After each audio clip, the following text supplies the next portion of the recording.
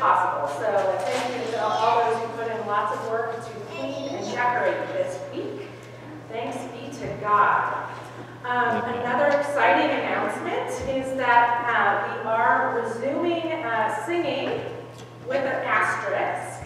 One verse only, and we do ask that you keep your mask on for the singing. As we all know, our rates are moving in the wrong direction, but Session believes that we can safely sing a little. So that's exciting as well. Also, we welcome our executive presbyter for the pastor to the presbyteries. Ian McMullen will be preaching today, and we welcome him and thank him. He is here because, as you all know, my husband had an on-work little injury this week. Not so little, but it could have been much worse, so we're grateful for that. I did not intend to make him parade up the aisle. I just thought it would be nice, since I wasn't preaching, to be able to sit with my husband during worship.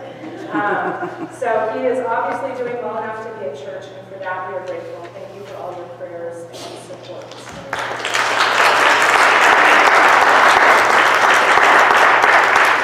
Thank you. And Larry had an announcement. Several rolled into one, actually. This is the season of giving, and there are many opportunities for us to give during this season.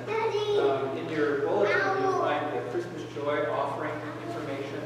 It's a Presbyterian denominational offering that's each year, and 50% of that, as it says in the brochure, goes to assist current and retired church workers and their families with critical needs.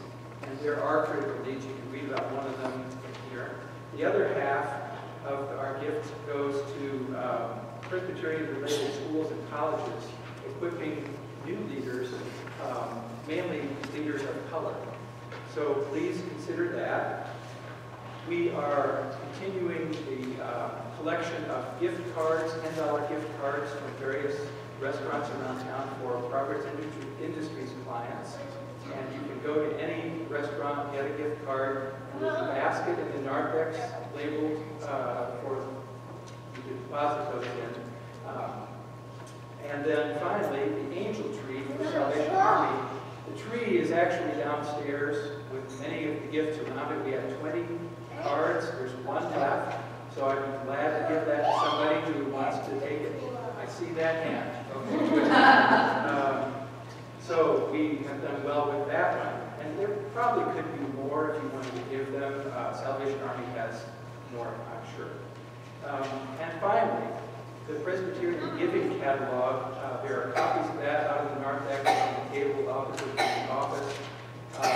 If you are looking for ways to give to people around the world who need concrete help, it's a very interesting and fun way to give for people who have much less than we do. Thank you. Thank you, Larry. And finally, our church life event that we were going to kind of have last week didn't end up happening due to people being too busy to do it. However, Gary Parsons wanted to just remind you that the Jasper County Historical Museum is having this great event with 172 decorated Christmas trees. They're open 5 to 7, Friday through Sunday, including Christmas Day, but not Christmas Eve. But you're going to be here Christmas Eve anyway, so we know that's not going to be an issue. It's $5 admission for anyone over 7 years old, but 7 and under are free, so you might want to check that out. Friends, let us prepare our hearts for worship.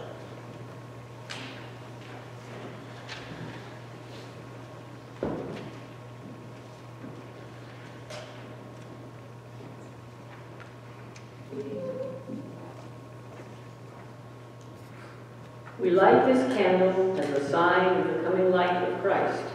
As the Lord has promised in days to come, the wilderness and the dry land shall be glad. The desert shall rejoice and blossom. Like the crocus, it shall blossom abundantly, and rejoice with joy and singing. The pulpit don't be this dark.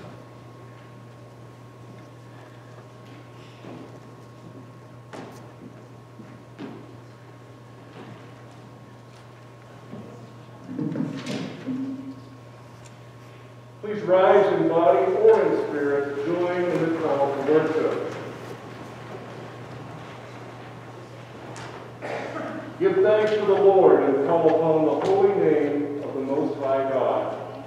The Lord is our strength and our salvation. Proclaim the mercy of the one who comes as one of us. The Lord is our strength and our salvation. Trust and do not be afraid. The Lord is our strength and our salvation. With joy you will draw water from the wells of peace. The Lord is our strength and our salvation. Hallelujah. Amen. Let us worship God.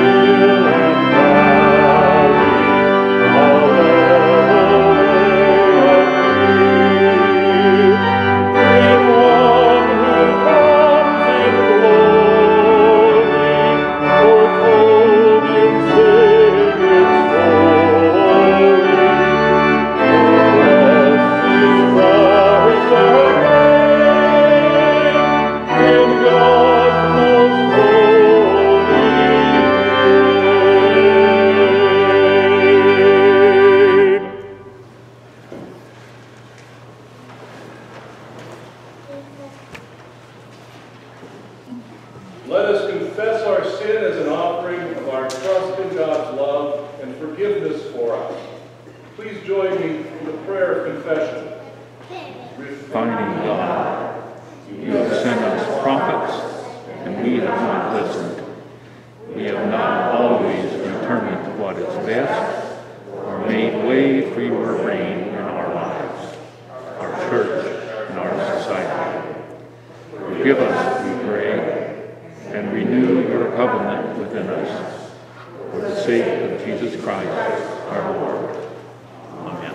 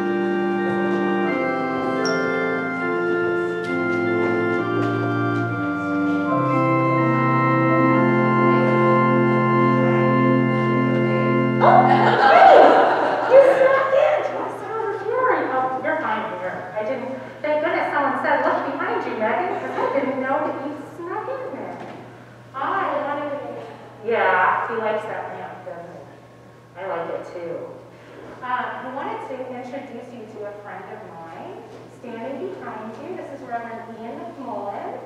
And you know how I'm your pastor? He's my pastor. So he's a pastor to all of the pastors in the presbytery. And he's here to help me out because I had a hard week. And now he's going to talk to you guys. So say, welcome, Ian. Thank you. Thank you very much. Hey, I want to take you guys on a little field trip. You mind? Come with me if you don't mind. You can stay right there. Yes. Did you know that up here we have a communion table where we have some candles and we have this big book in the middle of it. What do you think this book is? The Bible. Right, exactly. Did you know that you can actually read this Bible even though it's up here on the communion table? It's got pages and stories and everything in it. And one of my favorite stories at this time of year, before we get to Christmas, I guess you guys are excited about Christmas, aren't you? I know I am. My daughters called me last night and asked me what I wanted for Christmas. I don't know, what do you think I should ask for Christmas? Should I ask for an Xbox or something? New car. New car? Right. Absolutely. So one of the stories that I read in this book is about the baby Jesus before he was born. You guys remember before you were born? I don't. But we read the story today from, oh yeah, that is a fun rant. I think that's great. Absolutely. And the harder you stomp, the louder it is. We're going to do a little exercise as well afterwards. We're not going to do laps like he is, but we're going to do a little exercise. Okay, so here's the story. In those days, Mary arose and went with haste to the hill country. Now, Mary is Jesus' mom. She's got Jesus in her belly right now in this story. And she entered the house of Zechariah and greeted Elizabeth. Elizabeth was also pregnant. She had a baby in her belly as well. And when Elizabeth heard the greeting of Mary, when Mary showed up, the baby in her womb moved. And Elizabeth was filled with joy and the Holy Spirit. And she exclaimed with a loud cry, "Blessed are you among women, and blessed is the fruit of your womb. And why is this granted to me, that the mother of my Lord should come to me? For behold, the voice of your greeting came to my ears, and the baby in my womb leapt for joy." Can you believe that? The baby jumped around in her belly? Can you guys jump? Are you good at jumping? Wow, that was pretty lame. Go ahead, jumper. I've got a friend. Yeah, right, you take that, right? Oh, exactly. Reverend, can you jump? Oh, I bet he can. He can run and jump and all sorts of stuff. So can you imagine being in someone's belly and jumping? How much discomfort that would be? I've got a friend, his name is Johnny, and Johnny sits in a wheelchair all day, every day. He can't jump. But man, Johnny is full of joy. When I say to Johnny, I read this story to Johnny, and he said, "I can jump for joy." I said, "Go for it, Johnny." And he did this. Yay! He stuck his fingers in the air and he jumped in his wheelchair. He didn't move much, but he jumped for joy. I said, "Johnny, why did you do that?" He said, "Because I am so happy to have a friend like you." Jesus is that friend for us. Whenever Jesus comes here, we jump for joy, because Jesus gives us joy. So today we lit the pink candle over here that is burning brightly and loudly and slowly, and we recognize that Jesus brings our joy. Will you guys pray with me, please? I pray, Lord, for these children, that they will understand what it means to be joyful, not just happy, Lord, but to bring joy. And when we see them, Lord, may they bring us joy as well, knowing that they are being brought up in the faith, that they are children of yours just like we are, and that they will one day grow up to tell your story as well. In your name we pray. Amen. Amen. Let's teach Ian our blessing. You are God's beloved child. With you, God is well pleased. Amen. Thanks for coming up, guys.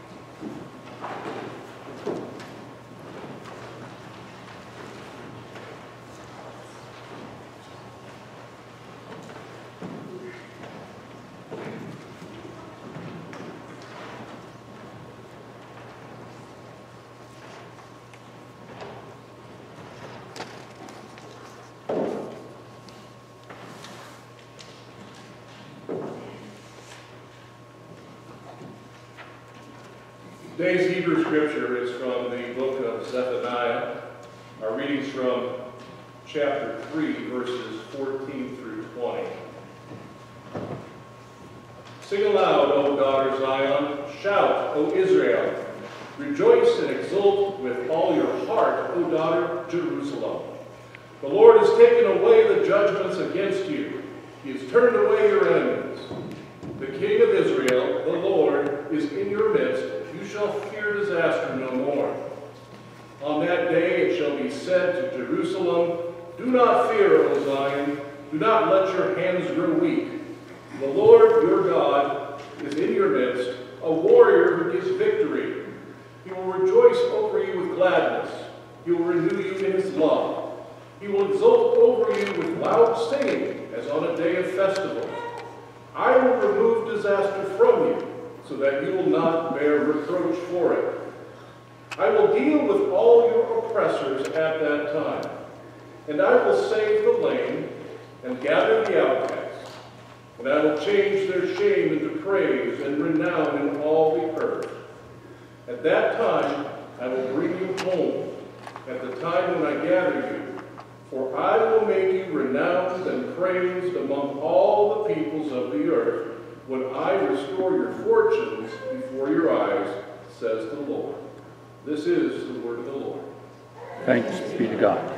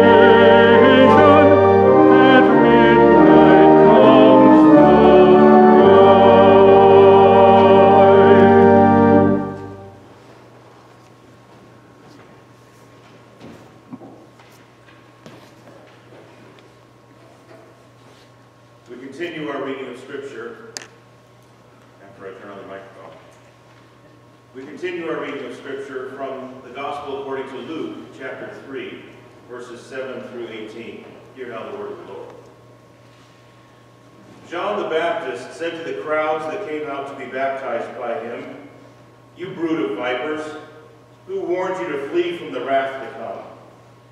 Bear fruit worthy of repentance. Do not begin or say to yourselves, 'We have Abraham as our ancestor.' For I tell you, God is able from these stones to raise up children to Abraham. Even now the axe is lying at the root of the trees. Every tree, therefore, that does not bear good fruit is cut down and thrown into the fire." And the crowds asked him, "Then what should we do?" And in reply he said to them, "Whoever has 2 coats must share one with someone who has none. And whoever has food must do likewise." Even the tax collectors had come to be baptized, and they asked him, "Teacher, what should we do?" And he said to them, "Collect no more than the amount prescribed for you." Soldiers also asked him, "And we, what should we do?"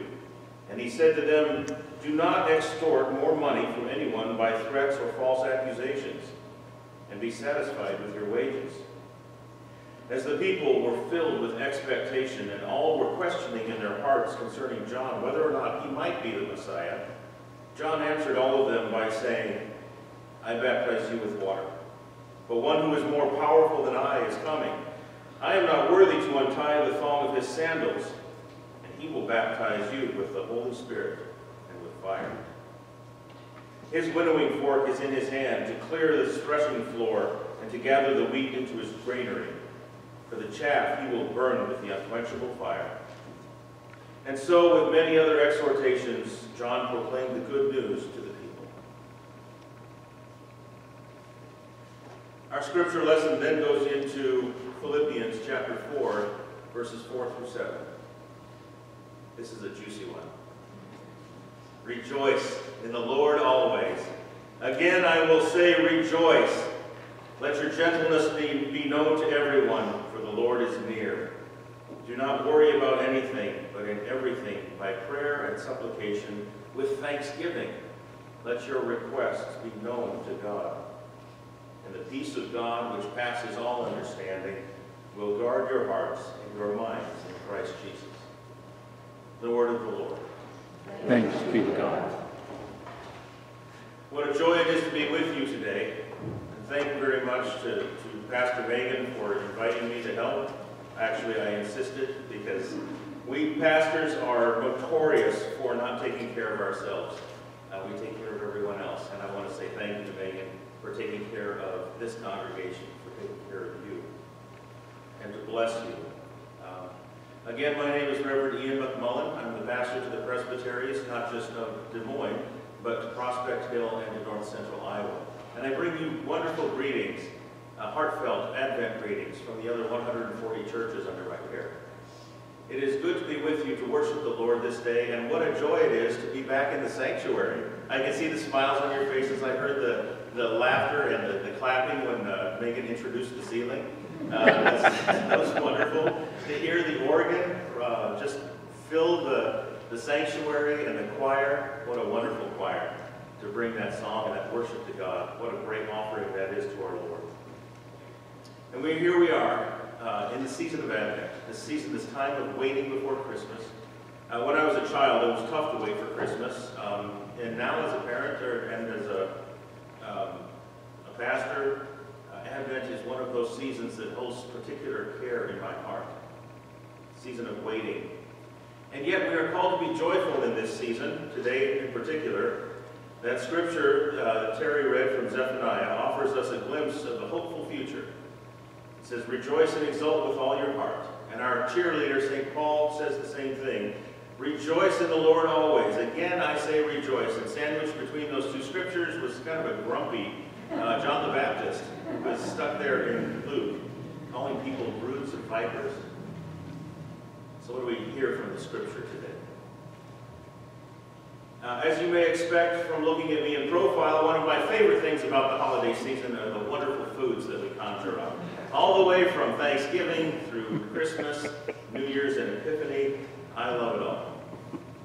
My daughter, Madeline, I have 3 daughters, by the way. They're all grown outside the house now and doing well. But my middle daughter, my middle Madeline, she is an accomplished baker. And I love her cinnamon rolls. Now, I'm not talking about the cinnamon rolls that you have to bang against the counter to make them pop open. I'm talking about the kind of cinnamon rolls that you need and you painstakingly wait for, and they rise and they get sugar-coated and they get baked until they're just right. There's a blogger named Jacob Myers, and he describes this cinnamon roll experience like this. He says, there's something heavenly about the way the cream cheese frosting just sort of seeps down into that sugary, cinnamony middle.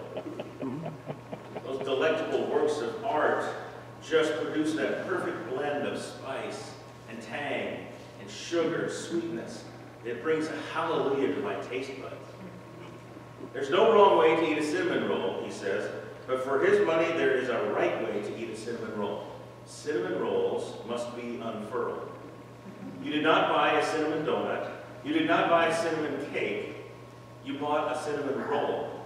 So it must be unrolled. And when you start at the outside and you slowly, lovingly work your way around to that inner sanctum, that succulent holy of holies, that center of the cinnamon roll, it feels like Jesus has finally returned. Okay, maybe that's a bit much. But you cannot deny that the best bite of the cinnamon roll is that culminating center bite, that soft nub of sweetness right there in the middle. And what in the world, you may be wondering, does this have to do at all with Philippians 4, chapter 4, verses 4 through 7? Well, I'll tell you. Rejoice in the Lord always. I will say again, rejoice, is that center bite of the Philippians seminar. It is the culmination, it is the sweet center of that message from St. Paul to the Philippians and to us today. Rejoice in the Lord always. Again, I will say rejoice, to which our hearts say Alleluia and Amen. We've been experiencing some tough times the last few years. I think we can all agree on that. With the suffering and the loss and the uncertainty of our beautiful yet broken world, how can we hear these words, rejoice, and live into them? When we are discouraged and afraid, rejoicing can be a hard sell. But the truth is that joy is not usually inspired by happy circumstances. Let me say that again. Joy is not usually part of happy circumstances. We look at the scripture today, and it is believed that the Apostle Paul, who wrote these joyful words, was under house arrest at the time of these writings. And still Paul could say rejoice, and one might wonder, how could he say rejoice when he's in prison? That's an awful situation. Well, Paul rejoiced because he looked forward to the Lord's coming, like we do. But he also rejoiced because he knew that every moment of his life, the Lord was near. Paul seemed to experience that constant presence, not just in his imprisonment, but throughout his life. And so he could say rejoice. And Paul carried that joy of Advent wherever he went, even in the Roman jail. But for John the Baptizer today, in our other scripture in Luke, where he was very grumpy with the crowd and the people who were gathered with him, calling them snakes and warning that they will reap the justice that they deserve from their sins, we see that even he doesn't leave it there. He just doesn't just yell at them and then have them walk away. They ask him this central question, what then shall we do? And he answers them, and he gives them hope. And I want us to hear that today. He says you must bear fruit. He says it's not just about those things that you have done or those things you have left undone. He says don't rely on your ancestry, because these rocks, God can make these rocks rise up and give them children from Abraham. He says don't rely on your history, the way we've always done things. Don't rely on the fact that you are the father or mother or son of somebody or daughter. He says you cannot rely on that. Rely rather on the Lord. And John's advice is not dramatic. He just asks them to turn from what is making them comfortable. Hear that. Turning from making themselves comfortable to walking alongside God in the way that God is working already in the world. We have the privilege of joining in what God is already doing. He doesn't tell them to leave their lives and join him and start a revolution, kind of like Jesus did. But rather, he says, share what you have with the cold and hungry. He told the tax collectors, be honest and be fair. The soldiers, he said, don't abuse your power. John's message was, go home. Go home with integrity. Go home with joy. Go home to your families and your neighbors and your friends and live as deeply and genuinely and joyously as you can every day. Every single day. Because our Christian witness is found in the way we treat others. That witness is the core of Paul's truth to the churches in Philippi and to us. That's the gooey center that I'm talking about today. It's the joy of loving others the way God loves us. Let your gentleness be evident to all, the scripture says. Do not be anxious about anything, but in every situation, by prayer and petition with thanksgiving, present your requests to God, because divided as we are as a society, we are in this together. What does that mean for us? This Advent season, like the crowds gathered around John, we're seeking answers to the question, what should we do? Too often, I visit churches I visit many churches, different one each week, several times a week. And I hear this question over and over again, what shall we do? Oftentimes, they've already tried answering that question by saying, this is the way we've always done it. This is the way it was in 1950s, or 1960s, or 1970s. It's not that way anymore, folks. What shall we do from here on out?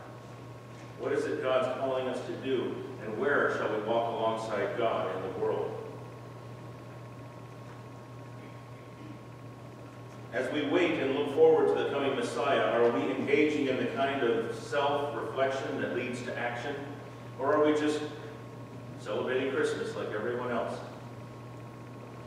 Or are we Christians who have been changed by Christ to await His second coming joyfully, and in the meantime work alongside what God is already doing in the world around us?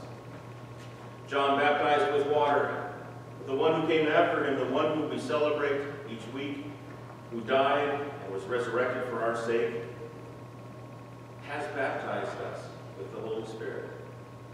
You have received that gift. What a joyous truth. And you say, but Ian, we can't be joyous 24/7.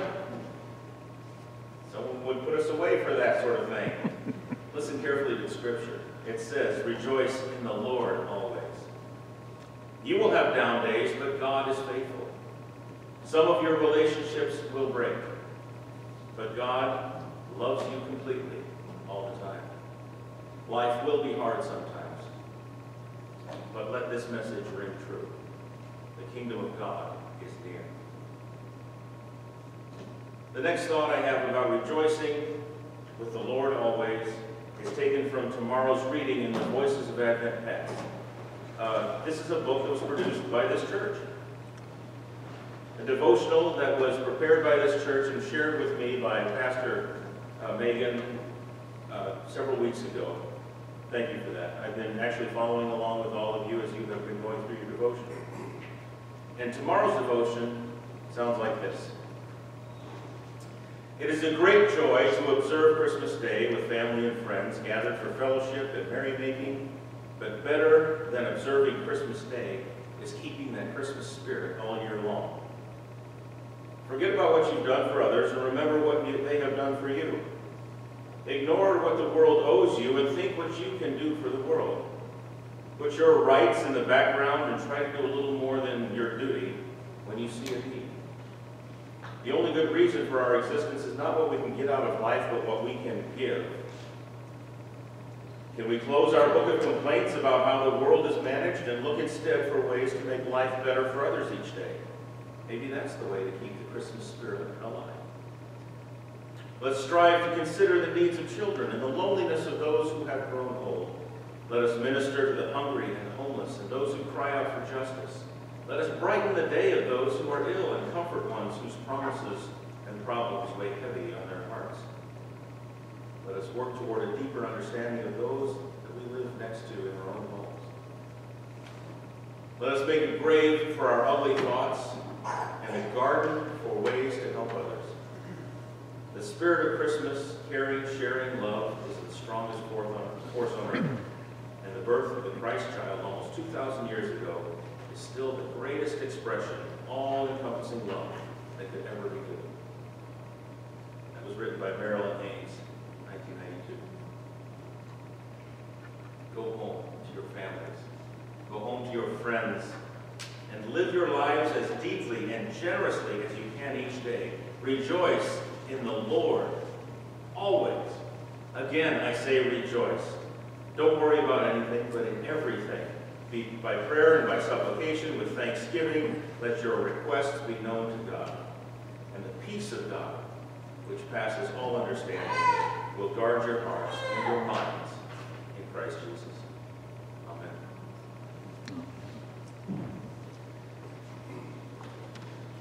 God has shared with us greatly. God has given us all that we are and all that we have. Our offering today is not just in monetary form. Our offering today is our whole lives. We give over to God that which we have. Our time, our talent, our money, and yes, our very lives. Please consider that when you put your offering in the offering plates at the back of the worship service, and as we listen to the offering.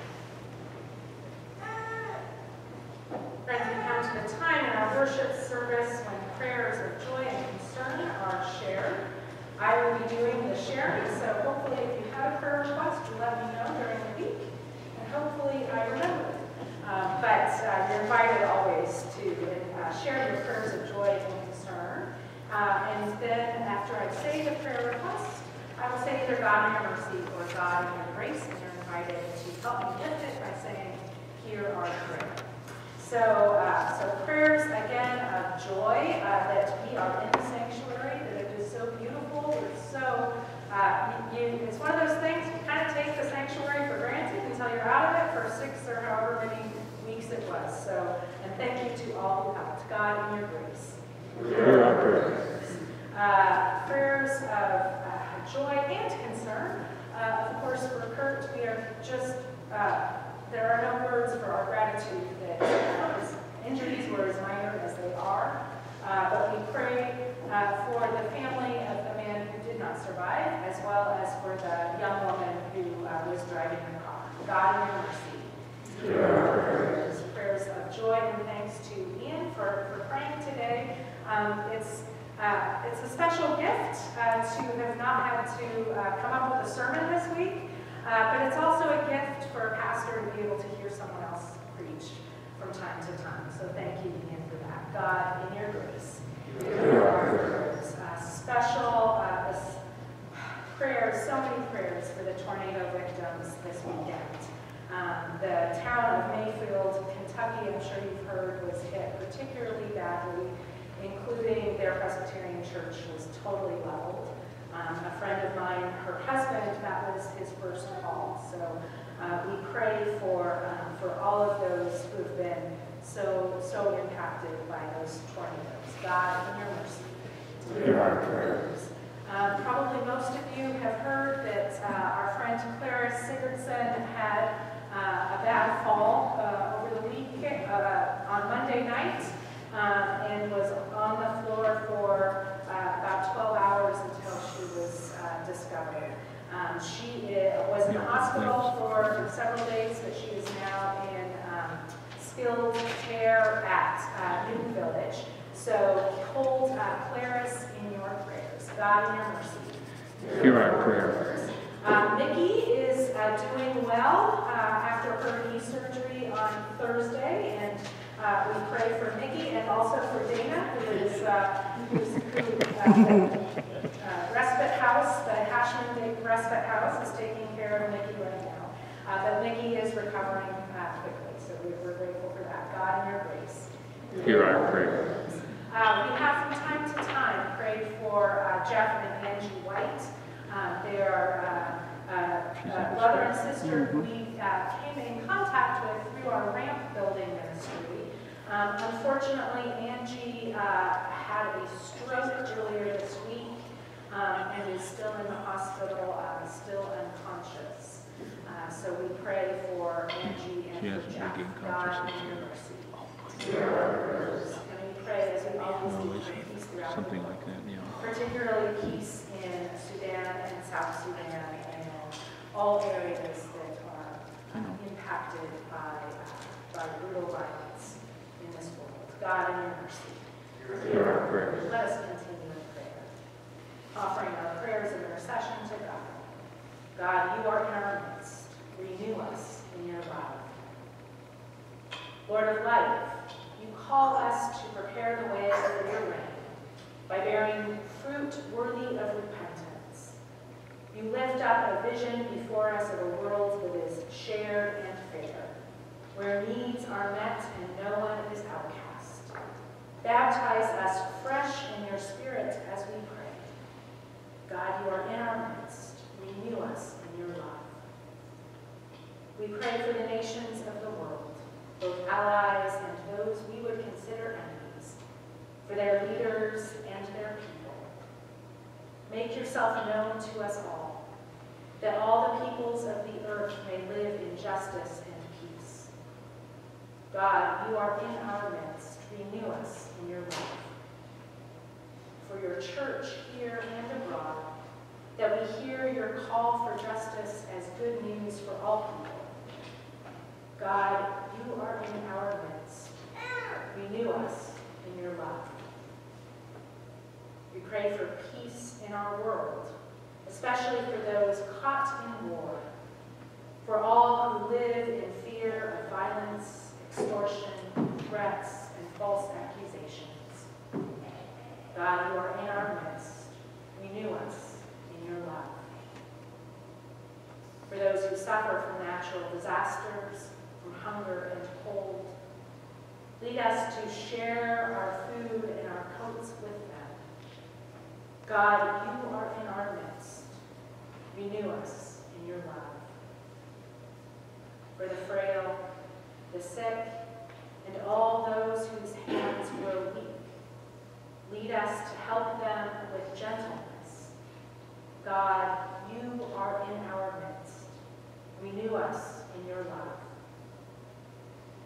For those who are disabled, oppressed, or outcast among us, change their pain into praise and let their courage be renowned in the world. God, you are in our midst. Renew us in your love. which we draw our health, our strength, our inspiration, and for all the living creatures in whose community we live. God, you are in our midst. Renew us in your love. Surely, God, we can trust in you and not be afraid. Lead us in songs of praise and shouts of joy, for you are in our midst. We pray through the one who baptizes us, not only with water, but with the Holy Spirit, now and forever. We pray in the name of the one who taught us to pray, saying, Our Father, who art in heaven, hallowed be thy name. Thy kingdom come, thy will be done, on earth as it is in heaven. Give us this day our daily bread, and forgive us our debts, as we forgive our debtors. And lead us not into temptation, but deliver us from evil. For thine is the kingdom, and the power, and the glory forever. Amen. Please rise in body, mind, and spirit to sing the first verse of Joy to the World. You need to look it up. It's number 40.